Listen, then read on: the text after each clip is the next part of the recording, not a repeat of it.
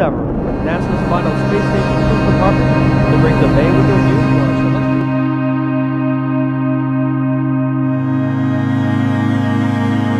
The Space Shuttle Challenger, during its 10th launch, on January 28, 1986, exploded 73 seconds after liftoff, killing all 7 crew members and changing NASA's space program forever.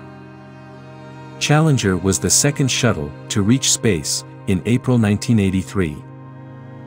It successfully completed 9 milestone missions during nearly 3 years of service. In total, the spacecraft spent 62 days, 7 hours, 56 minutes and 22 seconds in space. Challenger hosted the first spacewalk of the Space Shuttle program on April 7, 1983, and carried the first American female and first black astronauts. NASA originally intended Challenger to be a test vehicle, according to the Kennedy Space Center.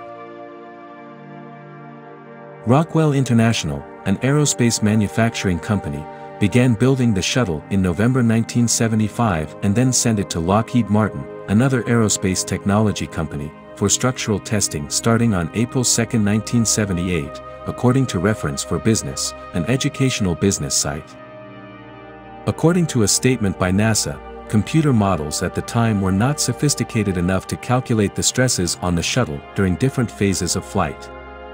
The shuttle, then known as STA-099, went through 11 months of vibration testing in a specially formulated rig, NASA said.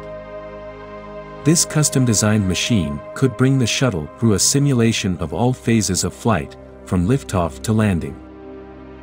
3 hydraulic cylinders, each with 1 million pounds of force, were used as substitute Space Shuttle main engines. In 1979, NASA awarded Rockwell International a supplemental contract to convert the test vehicle to a spacecraft.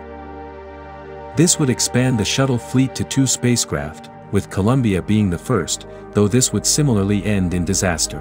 It took 2 more years for Rockwell to perform the conversion. Among other things, workers had to strengthen the wings, put in a real crew cabin instead of a simulated one, and install heads-up displays for the astronauts working inside.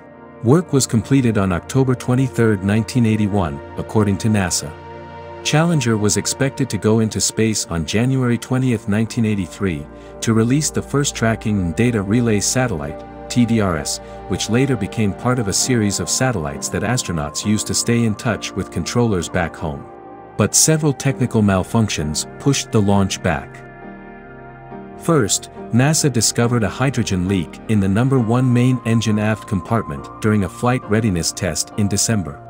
In a second test on January 25, 1983, NASA discovered cracks in the engine that were causing the leak. The agency then took several months to remove the engines and test them. While engines number 2 and number 3 were deemed healthy, NASA replaced engine number 1. After another delay due to a problem with the TDRS, Challenger launched successfully on April 4, 1983, on mission STS-6. Crew members set the satellite free. In addition to milestones in space technology, Challenger was also host to several cultural firsts in the Space Shuttle program. The first American female astronaut, Sally Ride, rode up on Challenger on STS-7 in June 1983. The first black astronaut, Guyon Bluford, reached space on STS-8. On STS-41G in 1984, 2 women, Ride and Catherine Sullivan, flew on one mission for the first time, as well as the first Canadian, Mark Garneau. Challenger reached other milestones, too, including the first night launch and landing, STS-8, and the first operational Spacelab flight, STS-51B. Spacelab was a European space laboratory that fit into a shuttle's cargo bay and included several experiments designed for tests in microgravity. It flew on Columbia on STS-9 for the first time, but Challenger's mission is considered the first working one. Some of Challenger's most memorable moments took place in April 1984, on STS-41C. That mission featured the very first astronaut repair of a satellite. To get at the non-functional Solar Maximum Mission, SMM, satellite, astronaut George Nelson strapped himself into the Manned Maneuvering Unit, which was a jet-powered backpack designed for astronauts to fly in space. It had been tested on only one mission before this one. The crew maneuvered Challenger until it was only 200 feet from the satellite. Then, Nelson carefully left the safety of the shuttle and flew over to the satellite. A fixture on the front of his backpack let Nelson dock with the satellite, which was slowly tumbling in space. Next, he fired the jets on his backpack to stop the satellite's spin. Crew members on Challenger then reached out with the shuttle's Canadarm robotic arm and plucked the satellite out of empty space and into the payload bay. It was a cold morning on January 28, 1986, when Challenger was scheduled to fly its 10th mission. Temperatures dipped below freezing and some of the shuttle's engineers were concerned about the integrity of the seals on the solid rocket boosters in such low temperatures.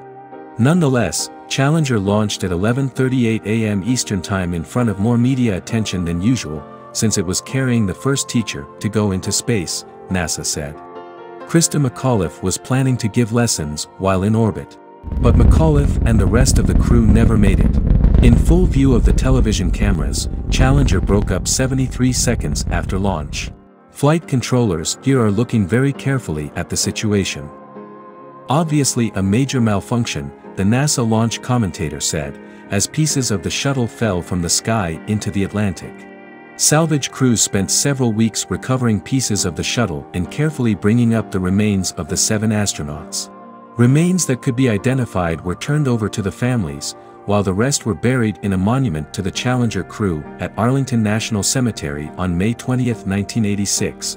The commission report talked about the technical causes of the accident. The entire failure could be traced to an O-ring, a rubber seal on the solid rocket boosters, according to NASA Technical Report Server. That degraded in the cold weather of the launch. But the O-ring would not have been a problem had NASA not chosen to launch on so cold a day.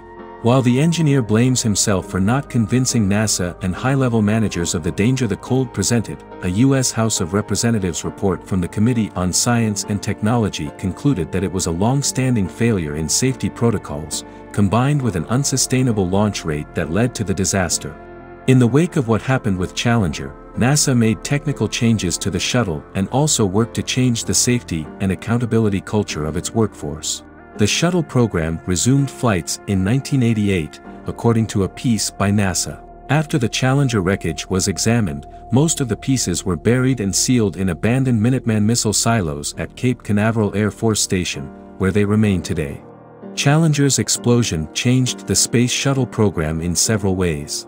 Plans to fly civilians in space, such as teachers or journalists, were shelved for the next 22 years. Satellite launches were shifted from the shuttle to reusable rockets. Additionally, astronauts were pulled off duties such as repairing satellites, and the manned maneuvering unit was not flown again, to better preserve astronaut safety. Every January, NASA pauses to remember the last crew of Challenger and the other crews lost in pursuing space, on a NASA Day of Remembrance.